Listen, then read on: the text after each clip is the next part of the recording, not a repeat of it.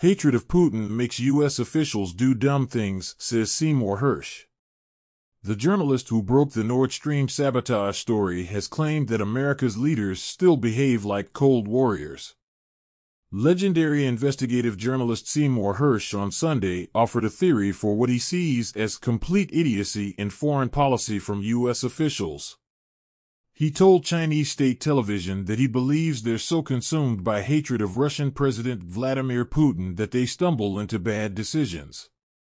Hersh, the Pulitzer Prize-winning journalist who reported last month that U.S. President Joe Biden ordered last fall's sabotage of the Nord Stream natural gas pipelines, has called the alleged plot one of Washington's dumbest decisions in years. However, the blunder didn't reflect a lack of intelligence among top officials in Biden's administration, including Secretary of State Antony Blinken and National Security Advisor Jake Sullivan, Hersh said in an interview with CGTN. Top administration officials all have high degrees of, plenty of, intelligence, Hersh said. It's just what they're so driven by, I think, hatred of all things, particularly Putin, and also communism per se.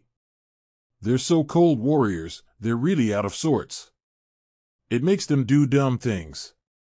The White House dismissed Hersh's bombshell report on the Nord Stream blast as complete fiction.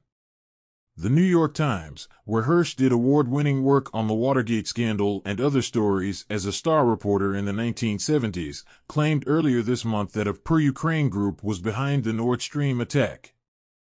The story cited unidentified U.S. officials.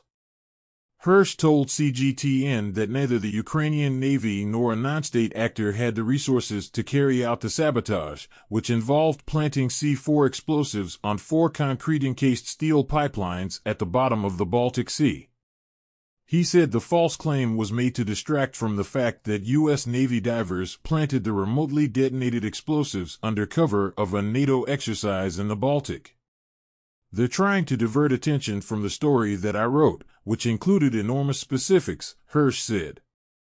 I was describing a process that began before Christmas of 2021. They had a series of meetings at a secret room in the White House that I gave clues I know the title of the room. The veteran journalist argued that being antagonistic with China and Russia is counterproductive for Washington. They make it personal. They don't make it professional. He added that Biden's foreign policy has alienated governments around the world since Russia's military operation in Ukraine began last year. Russia has made more friends in the Third World since this began than anybody in this administration seems to appreciate, Hersh said.